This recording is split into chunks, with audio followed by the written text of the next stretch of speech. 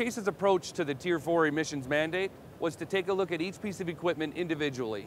We fully understand that customers buy these pieces of equipment for different needs. There's not a one-size-fits-all approach to this.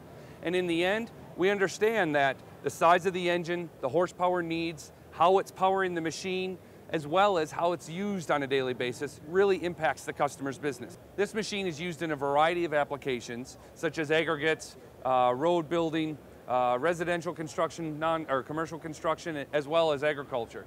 And you can see from what I'm standing next to here, it's an SCR system, which is selective catalytic reduction, with a diesel oxidation catalyst next to it.